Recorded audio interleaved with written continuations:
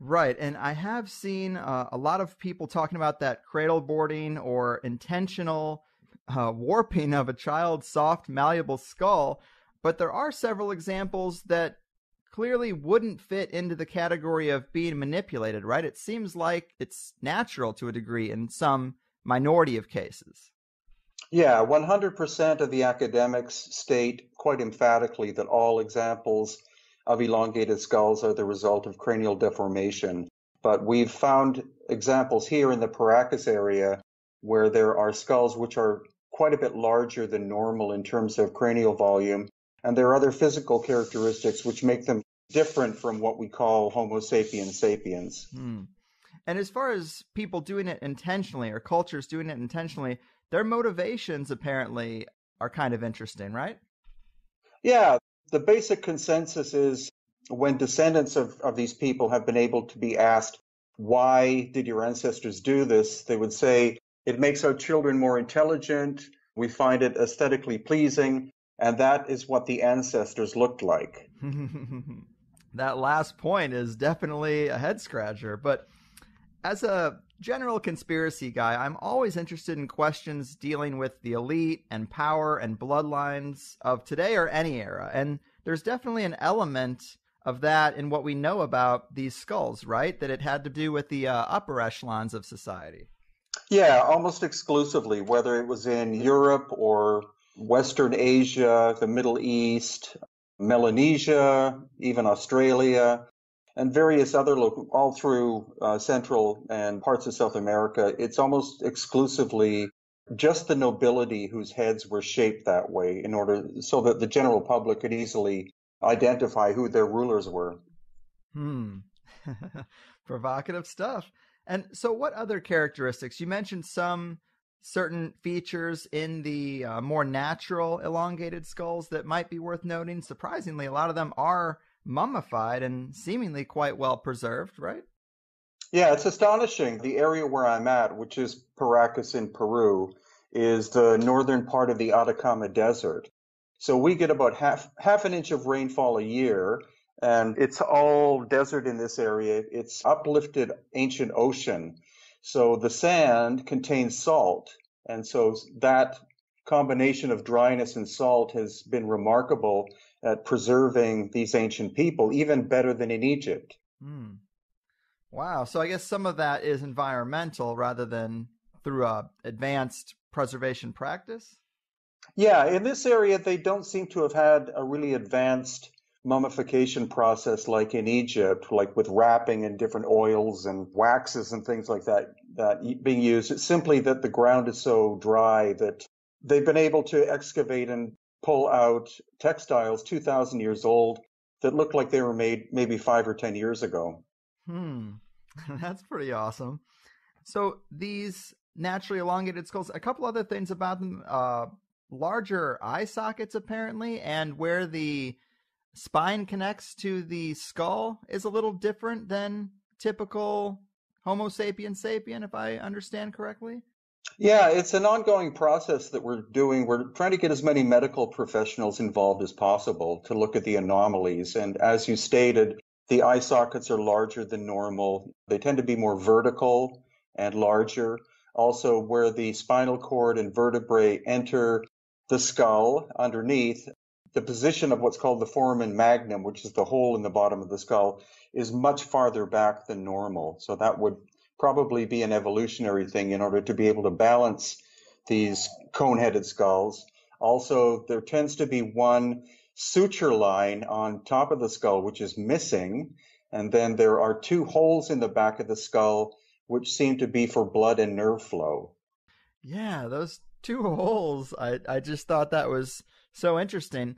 And I guess the cranial stitching that's missing, what do you think that would indicate? That's pretty curious. It's very curious, and any physician who's seen these in person with me, they say that, there's supposed to be a suture line there, and I don't understand why it's not there. That's the most interesting thing about having medical professionals, because they know very well the shape and design of the human skeleton, and when they see anomalies like this, they simply shake their heads because it's not in any of their textbooks. Hmm. Man, so do we know much about the Paracas culture outside of that they had some interesting skulls? Well, it's actually one of the least researched cultures in all of Peru. The famous Inca have been studied for hundreds of years by many different academics, but the Paracas haven't been studied at all since about the 1960s. And you would think the elongated skull by itself would create a lot of curiosity and study. Another anomaly is the fact that they had genetically red hair, which is thinner than normal Native American hair and is also wavy. Hair experts who have studied the hair say that it's much more Caucasian than Native American. Hmm. Right. I noted that for sure, that the reddish brown hair seems to be one of the main elements of interest. What more can we gather from that trait? Well, when you trace back where red hair originates, it is from the Middle East. So the Celtic people, like the Scots and the Irish, who are famous for bright red hair, are likely descended from Middle Eastern ancestors. And the hair that we're looking at is actually more auburn. It's a very fiery red brown, and that's typical of certain parts of the Middle East up until this day.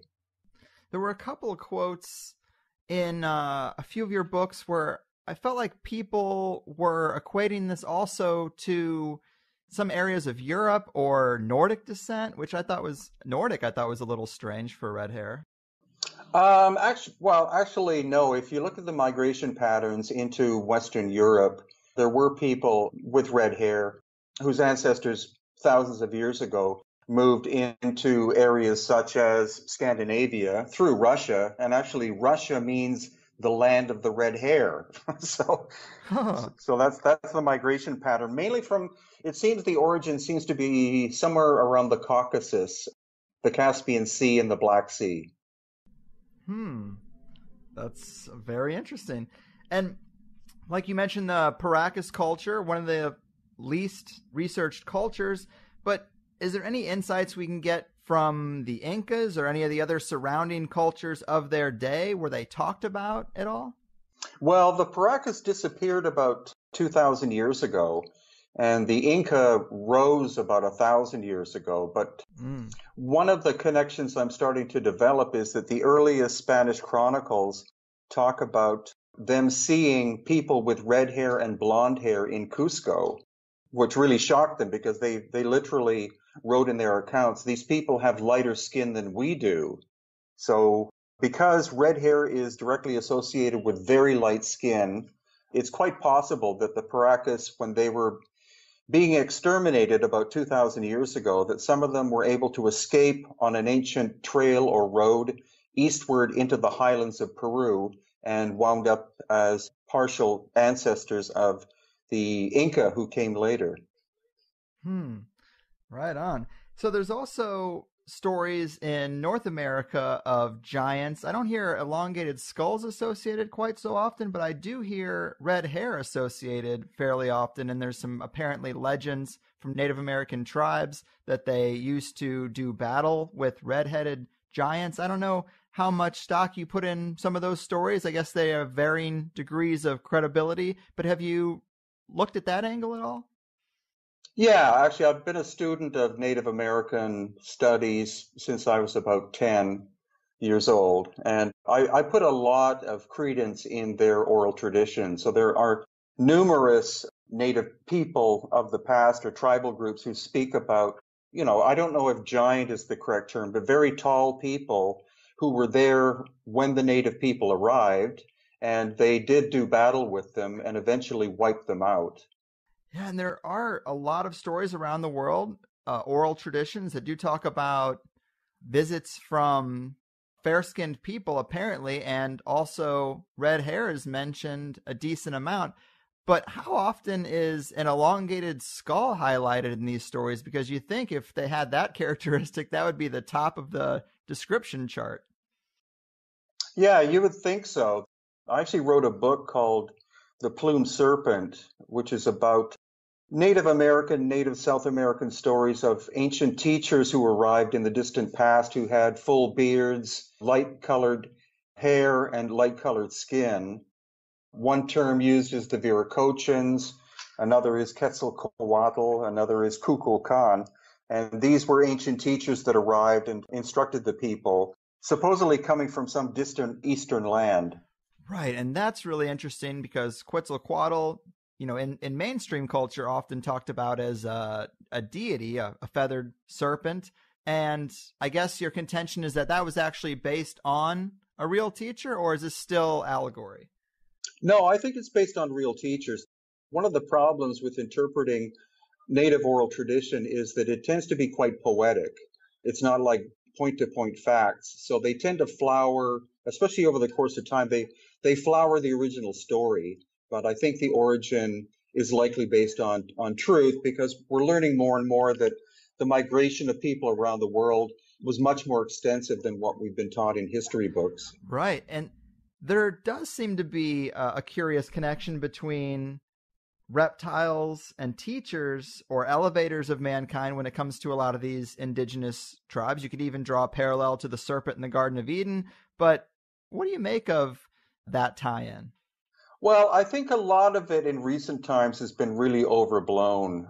If you look at the symbolism itself, again, because native oral tradition is quite poetic, and for example, with the Inca culture, they had three animals that were very important totems to them. One was the serpent, another was the puma, and the third was the condor. So those are also levels of consciousness. So the serpent represents the subconscious, the puma is the conscious, and the condor is the superconscious. And so if you put those three together in a very powerful teacher or person, I think that's where the term feathered serpent comes from. It's a combination of these three levels of consciousness. But people have tendency then to say, well, they were obviously, two-legged reptiles that had feathers that walked around and, and had to be alien. Right. So, yeah. I mean, look at the griffin and you got the whole trifecta there. Yeah. Yeah, you find that in many parts of the world where you have, especially the serpent, because the serpent represented wisdom to so many different cultures, and then a bird would represent the connection with the divine because of the fact they can fly so high.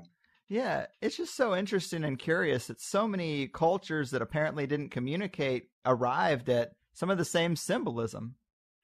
Yeah, that could be a basic component of human consciousness rather than it being taught from one side of the world to the other. It might be a very root understanding that we have as human beings.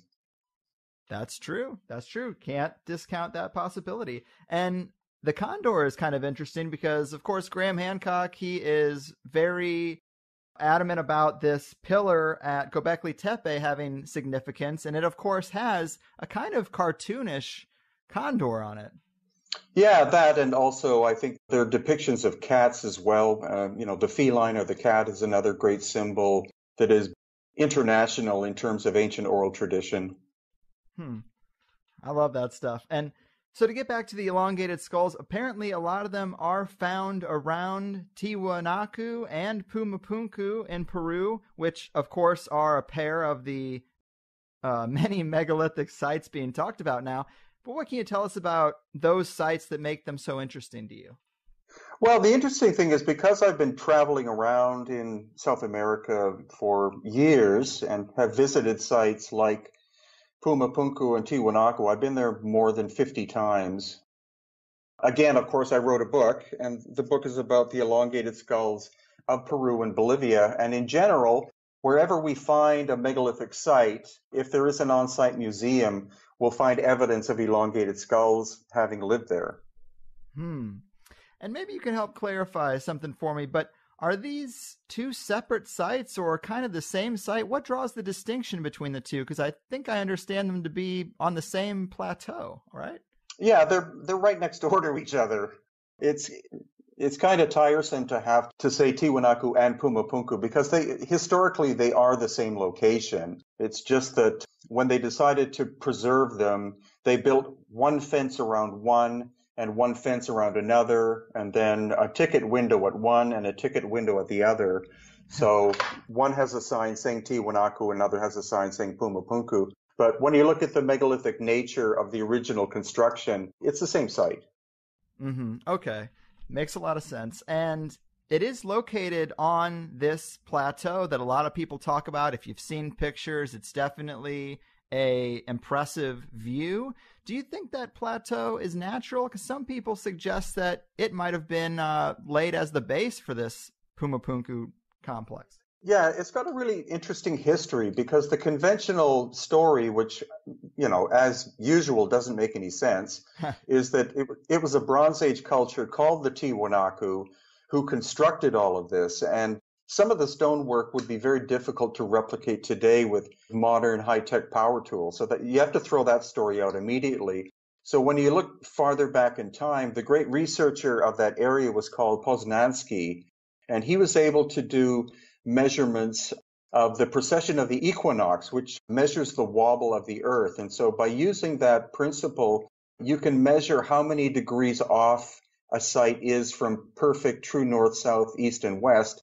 And he believed that Pumapunku and Tiwanaku were originally constructed about 15,000 years ago, which scholars throw out the window.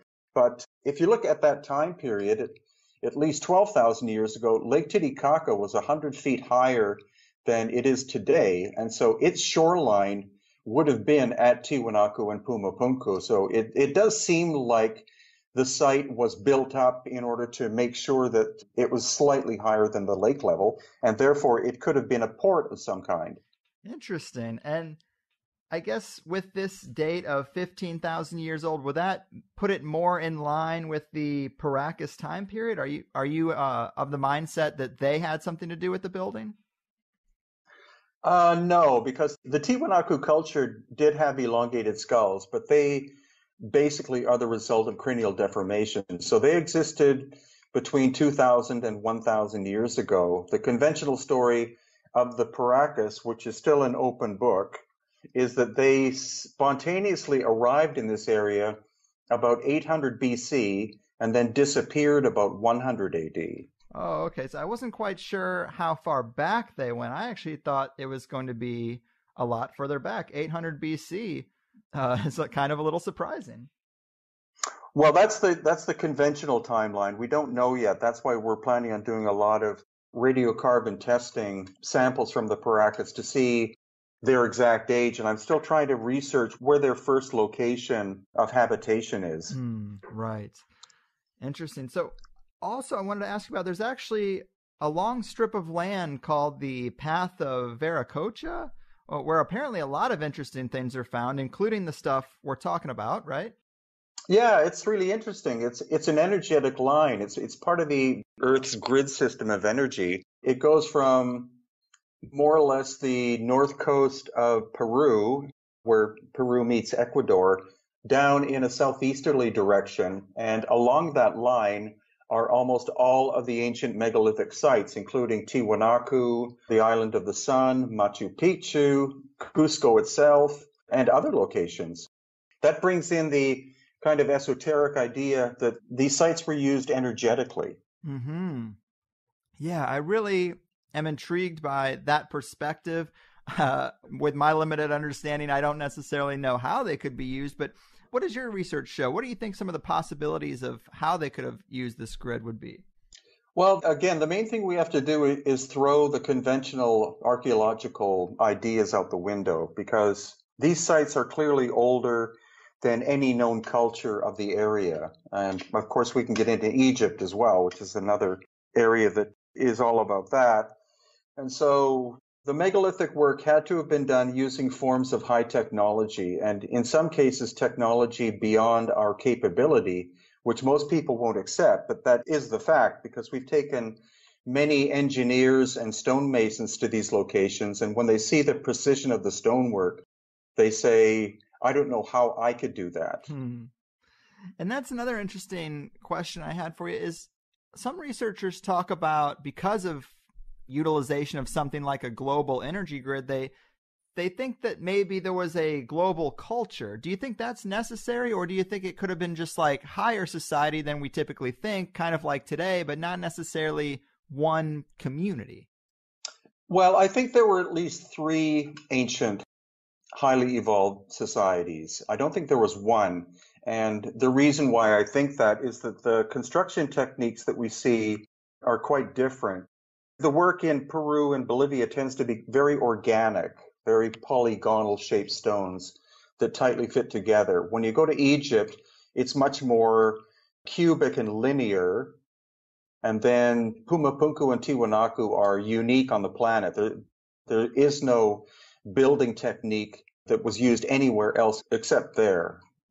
Right on. Yeah, architecture is usually what you got to look at because, you can see the differences and in there lies some insight into who made them. But I've also heard some researchers talking about, like Richard Casaro talks about the triptych, the idea that there is a 3-doorway design found in architecture all over the planet. Maybe not at the time depths we're talking about, of course, but it's a curious thing too that suggests some kind of intermingling. Yeah, it's quite possible, or it's also possible that due to the energetic nature of these complexes, that either by using the energetic grid or by other means, there was communication between ancient civilizations that were quite far apart. Right. I think that's a fascinating possibility that they could be used for communication. Like, how could we visualize how that would work? Well, I think to kind of overdo it would be to say that they were like stargates, but Mm. I think portal is much more useful term because we see these very strange depressions in stone walls, especially around the Cusco area, quite often the size of a refrigerator. So somebody can stand up inside this solid stone depression.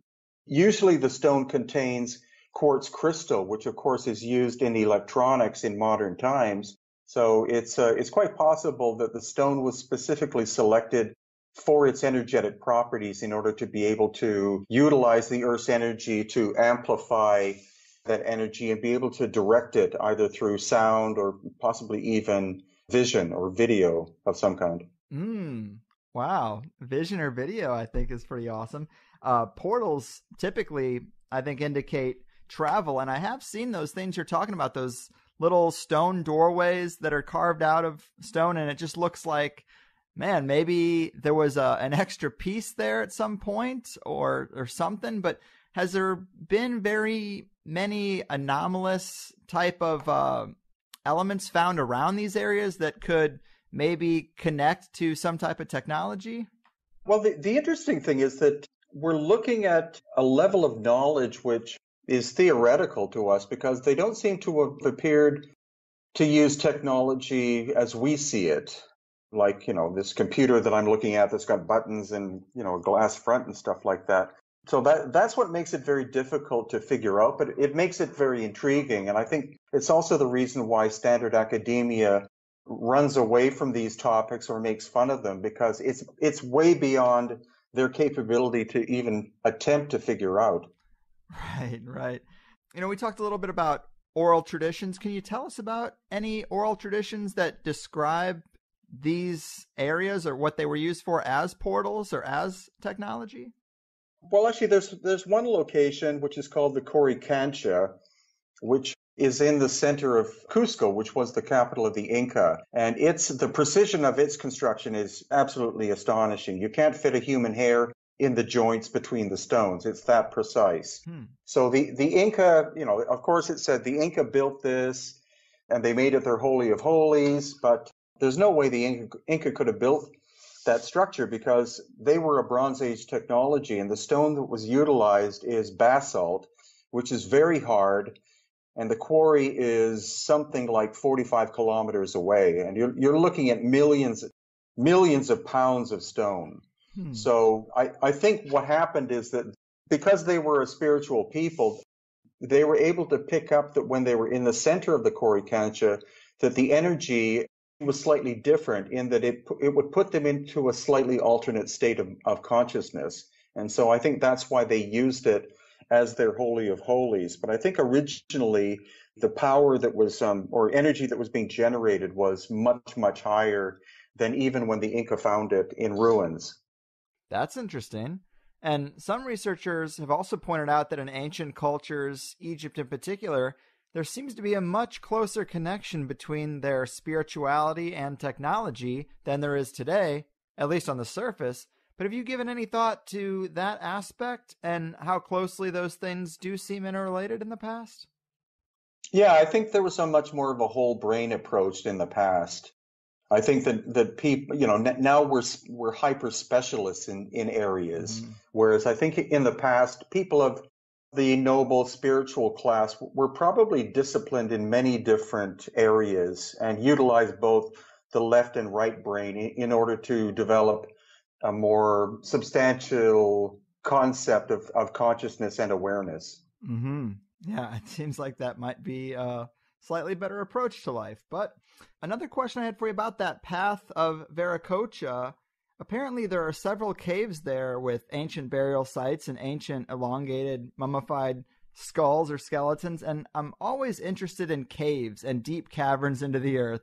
Is there anything else you can tell us about these caves or some of the more intriguing finds from inside them? Yeah, actually, caves were used a lot for burial. Especially there's a major complex called Ollantaytambo, which is part Inca, part megalithic. The basic thing we know about the Inca is that they discovered when they first entered Cusco in the Sacred Valley, they found ancient sites in ruins, as if they had been destroyed by some cataclysm.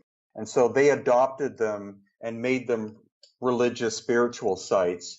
But a few months ago, my wife and I went to see the last Inca drawbridge, which is made out of natural rope. There used to be hundreds of them, but now there's only one left. And on the way back from there, because our taxi driver was local and quite informed about the ancient cultures, he took us to the opening of a tunnel that we went into 300 or 400 yards. But unfortunately, we didn't bring decent flashlights with us because this whole thing was a surprise. But he insisted that it continued on for 6 kilometers and that there was a big lake at the end of it, deep inside the bedrock. Wow. That is right up my alley. I love to hear stories like that. Underground lakes, lore of underground civilizations. I mean, there are quite a bit of ant farm like tunnels carved all under the underground. I guess not necessarily carved. I guess some are natural, but there are some that seem artificial all around the globe. Yeah, and there are lots of stories in Cusco from old people that there's a whole underground system of tunnels underneath Cusco, which is super ancient. And a French team did some mapping with a helicopter, I think it was, of using ground penetrating radar. And they found that there's a tunnel that connects an ancient site called Sacsayhuaman to the Coricancha that I just spoke of in Cusco. So that's at least 1.5 kilometers or a mile long. Gosh, it's so impressive. And it's so odd because you would think that it'd be easier to travel between these places along the surface rather than cutting a huge underground tunnel, or if it's natural, building sites above a tunnel so that you could travel between them. I guess, might the suggestion be that the environment was different at that time, or would there be some reason why they would travel underground rather than on the surface? Well, it's hard to really know at this point. The entrance to the tunnel has been blocked at both ends by the government because people kept going in and disappearing or whatever. But that should be people's right to disappear. Well, it should be. You should be able to risk it if you want to. So it's unknown whether that tunnel is natural or not, or whether it's was manufactured or not. But I do know that there is a huge system of tunnels in the Giza Plateau area of Egypt because I've been underground to the 3rd level, right? And that was only possible through a local guide who was able to, get permission to be able to do that. But he said there are probably at least another 10 levels of tunnels that go deeper and deeper. Yeah, I thought that was really interesting. That was one of the books that I was able to read of yours. Thanks for sharing those with me. And you also indicate that something about the way the Giza Plateau's underground tunnels are carved suggests that the Sphinx would be a lot older than the Great Pyramid, or it helps to kind of coordinate which came first. Is that right? Yeah, it's likely that the Sphinx was first. And the tunnel system we're talking about, they're not carved into sand, they're carved into the bedrock, which is limestone. So it is quite possible that the Giza Plateau itself underground connects with other locations like Karnak and also the Valley of the Kings and Valley of the Queens, because even though the pharaohs buried their dead in this, a vast system of tunnels in the Valley of Kings and Valley of the Queens, it's hardly likely that they actually made the tunnels themselves. It's more likely that they discovered them. Right. Yeah, you say in the book they were just using what they had, and I think that makes perfect sense. Yeah, and also if you go to the Valley of the Kings and you walk down in one of these tunnels, you see the precision of the cutting and the fact that it would be basically impossible for Bronze Age Egyptian workers to be able to carve these tunnels, which are hundreds upon hundreds of feet long and easily tall enough to be able to walk through. Mm-hmm. And as for the tunnels, is it that they connect most of the major sites on the plateau except for the Sphinx? Is that why we think it kind of gives us clues about the timing? Well, actually, the tunnels go underneath the Sphinx. It's more the weathering of the Sphinx that has created quite a stir. It was Dr. Robert Schoch, who's a American geologist, and when he first saw the Sphinx, he noticed that there were vertical weathering lines. And so, of course, the Egyptologists say, well, it's 5,000 years old, and we get sandstorms, and the sand would have eroded the surface. But when he looked at the vertical lines, he said that could only be done by rain, and we're talking a lot of rain.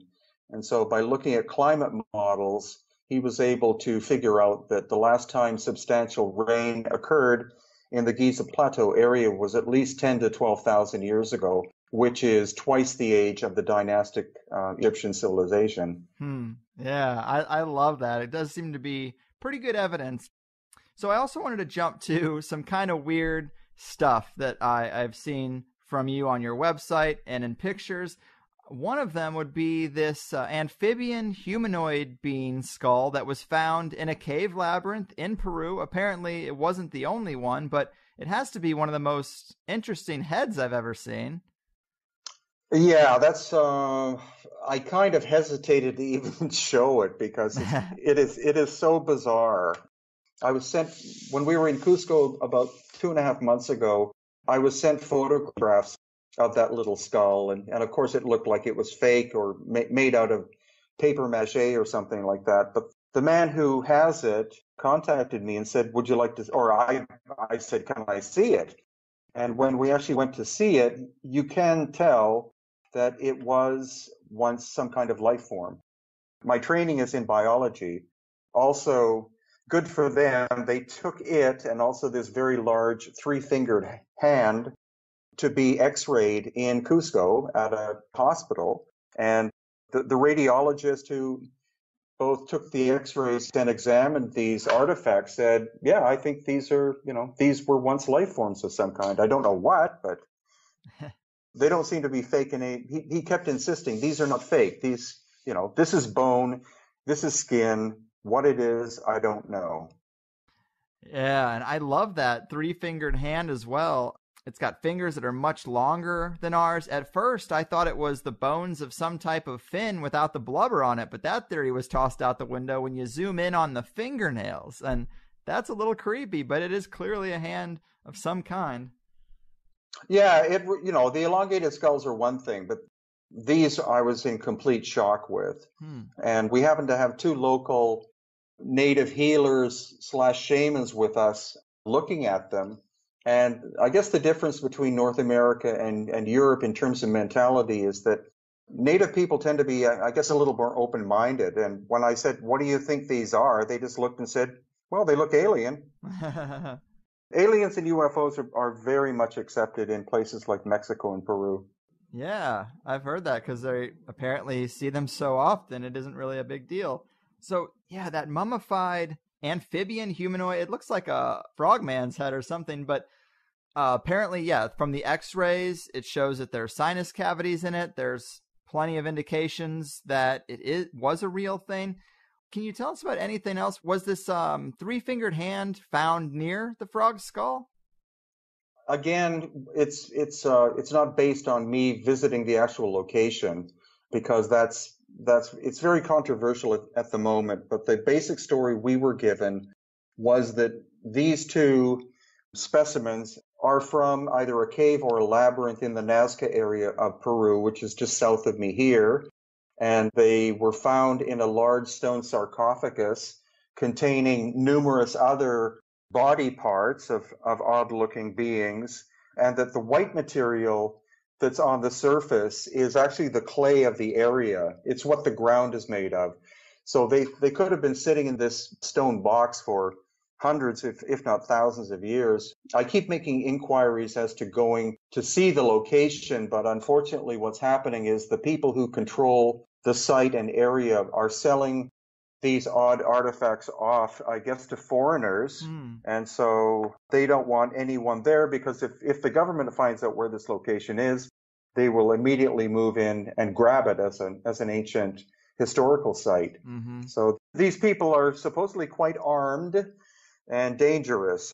But I am still trying to negotiate to try to go, even if they have to blindfold me or something. I'd like to see if there is more to this. But the two people who are acquainted with these objects, they're very honest people. They don't want to make money from this. They're just curious, like we are, as to what these things are. And hopefully DNA testing will be done, and radiocarbon, to see how old they are. Yeah, absolutely. I would love to know more about them, but yeah, unfortunately, it just is what it is right now.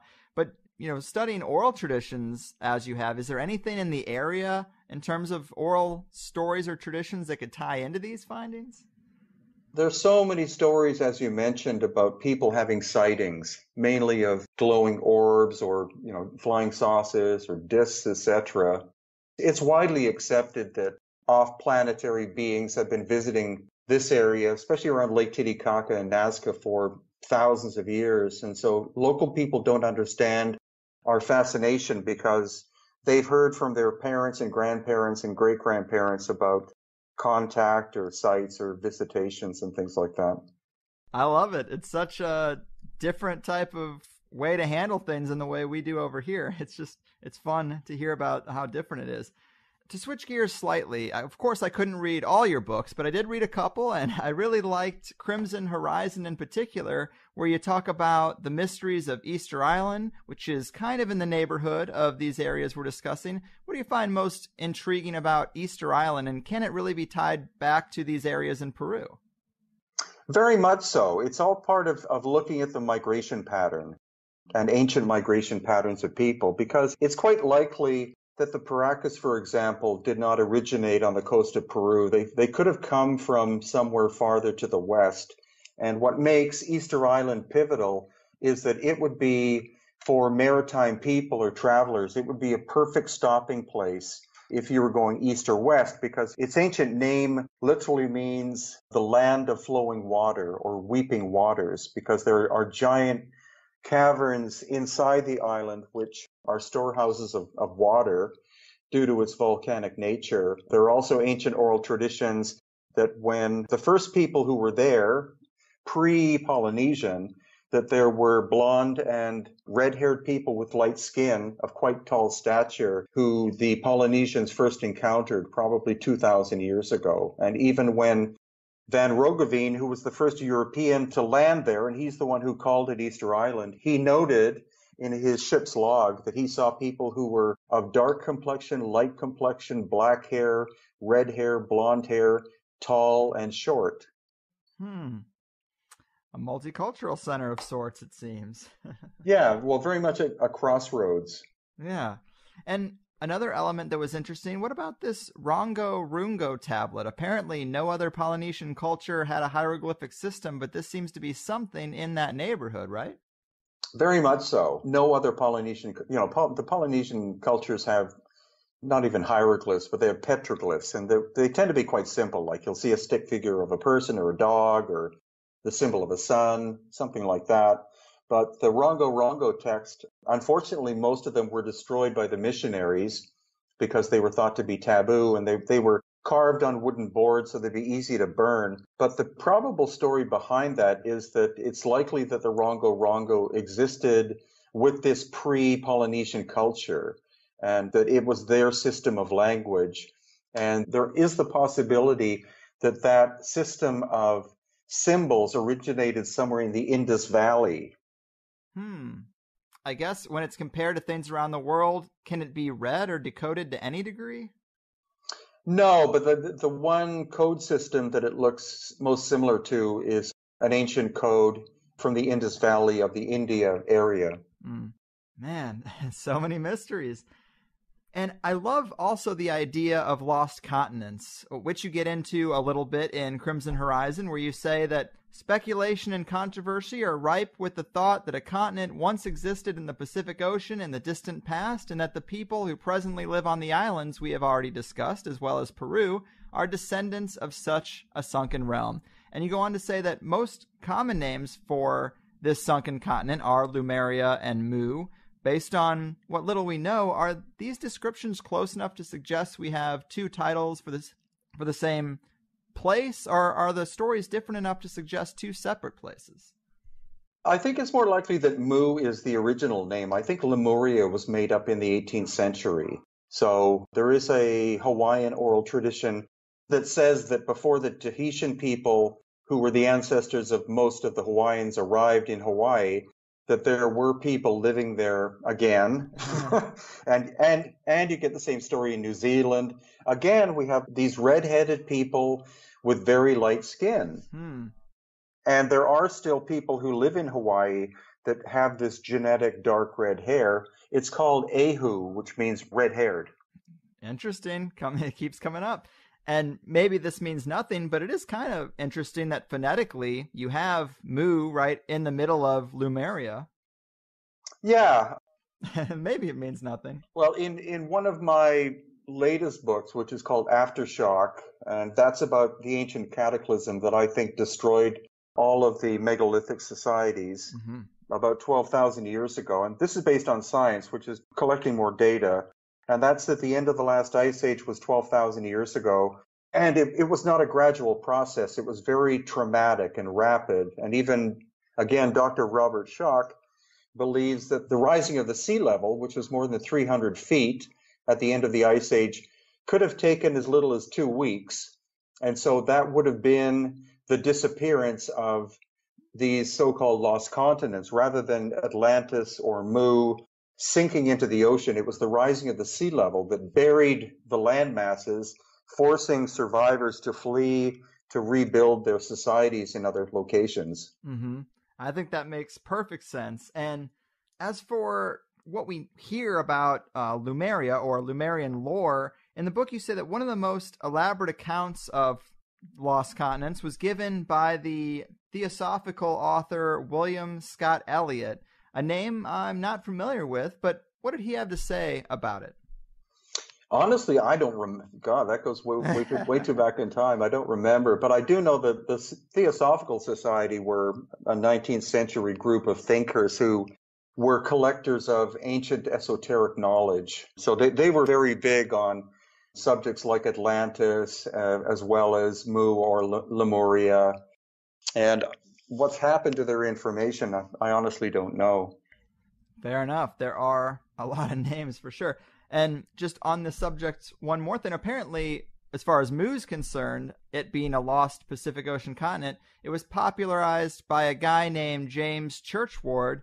You relay his story, saying that Churchward claimed that while he was a soldier in India, he befriended a high-ranking temple priest who showed him a set of ancient clay tablets, supposedly in a long-lost Naga Maya language, which only 2 other people in India could read. Having mastered the language himself, Churchward found out that they originated from, quote, the place where man first appeared, called Mu. Gotta love it, man. Very provocative. I guess, is there anything else noteworthy? Obviously, we're grasping at threads when it comes to a lost continent, but is there anything else in your studies that you found interesting about that idea of a lost continent in the Pacific? Yeah. Churchward wrote, I think, 4 or 5 books. And of course, he was laughed at the time by academics, but he did a lot of on the ground investigations, and that's where he was able to develop these possible connections between the ancestors of the Maya and areas of India, Tibet, and maybe Nepal. Again, that's where, we were just discussing the whole idea about the Rongo language may have come from the Indus Valley area. And that tells us that people were traveling, utilizing the Pacific and Indian Oceans a lot in the distant past. I think what's curious is I lived on Maui for 2 years, being involved in a cultural project there. And when we looked at a topographical map, because the people I was working with there were all kind of studying the same topic, more or less based on Graham Hancock's work, we noted that if you lowered the sea level of the Pacific by 300 feet, basically all of the islands of Hawaii would have been connected. So I honestly believe that Mu or Lemuria was Hawaii. Wow, fascinating, man. Another interesting piece of info that you have in the book as it relates to the possibility of radical change in the past is you say that according to one theory, Madagascar and India were indeed once part of the same landmass, thus accounting for their geological resemblances, but plate movement caused India to break away millions of years ago and move to its present location, colliding with the Asian mainland and forming the Himalaya Mountains, which are supposedly still growing vertically to this day. And man, that's cool. How about that? Yeah, and actually it's the same with the Andes here. The Andes are still growing because you have the Pacific plate and the Nazca plate that are grinding against each other. And that's also why, of course, it's quite a volcanic, earthquake-prone area, because once in a while, one of the plates will slip, and hopefully not in the near future, create quite a massive earthquake, because this is part of the so-called Ring of Fire. Mm. And of course, talking about those kind of things, that's a time depth of millions of years ago, apparently. So it doesn't really have much to do with the people we're talking about. But as far as a cataclysm roughly 10 to 12,000 years ago, of course, we hear guys like Graham Hancock and Randall Carlson talking about a meteor impact that would have hit the huge ice sheets during this period to cause massive flooding. But you seem to be more in the camp that it could have been some type of plasma burst, that would be more likely. Is that right? Yeah, the reason why I wrote my book Aftershock is because there are so many different theories. But the interesting thing is the timeline is almost always the same. It's always about 12,000 years ago. So I looked at all of the research I could, and I think what happened, there's one theory that it was plasma ejection from the sun, and that's Robert Schoch's theory. Another theory is comet or comet part impact or close flyby, which would be more of the Graham Hancock idea.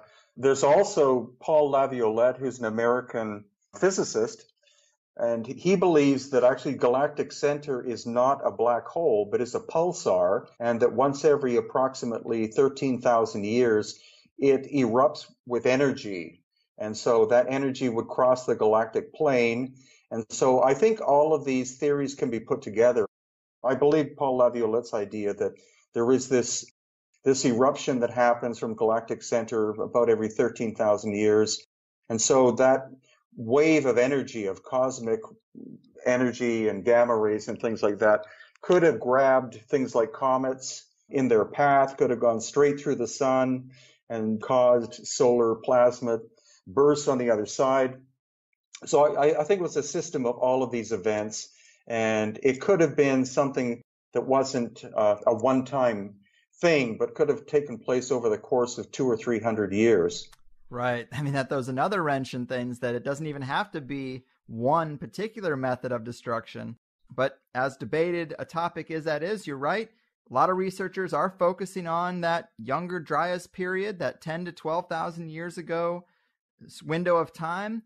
And I guess a picture does start to emerge when you think about global flood myths, rising waters around that time, destroying the high societies of their day, and resulting in the megaliths that we find now. I mean, there is a bit of a clarity to that narrative when you really put all the pieces together, wouldn't you say? Yeah, definitely. And another thing to consider is there are ancient oral traditions that talk about a time when there were only two seasons, not four. And so if you look at our planet, which is presently at a tilt of 23 and a half degrees, which doesn't seem to be something the universe would create. You'd think everything would be in perfect harmony. Then, when you also find the asteroid belt was likely a planet, you have the planet of Uranus lying on its side, and I think Venus is rotating backwards. That could very well be evidence of an ancient series of cataclysms coming from outside or possibly inside of our solar system. So if our planet was originally perfectly vertical, that's where we learn the stories of woolly mammoths being found flash frozen in Siberia with food still in their mouths. And it could very well be that this cataclysmic event hit the Earth so hard that it caused this 23.5 degree shift. And that would be so destructive because almost instantaneously you would have temperate places becoming Arctic, Arctic becoming temperate, tropical becoming temperate. And there is some interest now in Antarctica. There's a lot of scientific research going on down there. And there are theories that Antarctica is obviously a landmass, but 12,000 years ago, it probably, or at least parts of it, would have been in a temperate climate. So there are some researchers that think that Atlantis actually is Antarctica. Mm. So we're getting kind of near the end of the road here. I wanted to come back to the Paracas skulls a bit. They're such a big piece of your work. You're so knowledgeable about them. And apparently there has been some DNA testing done recently. Can you break down the findings for us commoners on what the major takeaways are from these test results? Sure, it's been an incredibly painful process to do this because there are no ancient DNA testing laboratories in Peru. And the top 10, and there only are about 10, that can deal with 2,000-year-old DNA are located in North America and Europe. So trying to get them to do the testing has been very difficult because they tend to be closed shops, like they'll belong to a university that doesn't take outside samples. Also, if they get a hint of what you're trying to test just by the shape of the skulls themselves, they'll immediately say, no, we're not interested.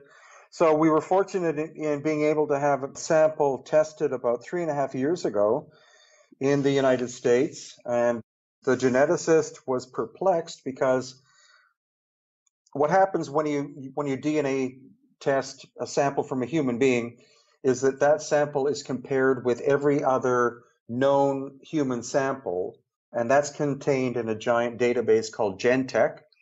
So that's why somebody in modern times can have a swab taken from inside their mouth or a blood sample, and they can find out very rapidly, that they're, Scotch Irish or 75% Scotch Irish or 85% of European ancestry with a curious bit of Chinese thrown in. I think people like to have their DNA tested in order to be able to see how interesting their background is. Yeah. But when it comes to ancient DNA testing, it requires the most sophisticated next generation sequencing. And so we had one sample taken, and he wrote back and said, "This is very strange because there are segments of this DNA that don't match anything human or ape or mammal or anything I can find." And that caused a worldwide shock. The unfortunate thing was he was immediately fired because he was doing this testing without the permission of the owners of the laboratory. Mm. But fortunately, we've been able to bring him online because we were able to get samples tested from a private collection from Peru and only from 4 skulls, but the results indicated that the ancestry is either Northern European or Middle Eastern. So that doesn't fit in with the Bering Land Bridge hypothesis that all Native Americans walked across the Bering Land Bridge 12,000 years ago. So that's interesting, but we've been negotiating with the government here and one of their departments specifically for 25 months in order to be able to have samples from one of the official museums tested. And I am hoping and praying that we are within literally days of being able to have that done. Wow. And so based on your alternative ideas to the mainstream, were you surprised, or are those kind of the results that you kind of expected? Well, of course, I just go with what the data tells me, and the fact that the red hair was in existence indicated to me that obviously there was something going on, that these people had come from somewhere other than the local area. They were probably great seafarers. And so that's why the Middle Eastern results I found to be really interesting. Again, the Northern European part could be that those people were descended from people from the Middle East. There would be no alien DNA detectable because, as far as I know, GenBank does not have any alien DNA to compare it with. But what we're simply hoping, is that these 15 new samples will be very similar to the 4 that we've already had tested. And if that's the case, then that builds a strong story of a migration of an ancient people that nobody cares about except me. Well, that will be exciting to get those results too and see if it just adds more fuel to the fire or if it takes us in a totally different direction. Right. And I'm also curious, it does seem like a lot of museums seem to be kind of removing these elongated skulls from view as they get more attention, but are there places left where a regular person can go in and see skulls like this on display, or have they all been taken down to the basement at this point? No, actually, the Ika Museum, which is about an hour's drive from here, has the largest elongated skull I think ever found or that I've ever seen. And it's been on display for 40 or 50 years. Nice. They have a collection of at least 100 in the back room, which I've seen. Then you have the Lima Museum, which is the National Museum of Archaeology and Anthropology. They have, I think, 7 on display, but likely 500 to 1,000 in the back room. And then our little Paracas Museum here has 45 elongated skulls.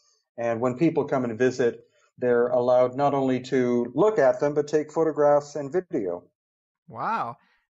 I guess I would ask, because we know that there was some cradle boarding, or actually people were forming these skulls versus some that were natural. What kind of ratio are we talking about when it comes to ones that seem natural that you've seen on display? It's about 4%. Right on. Hey, that's something.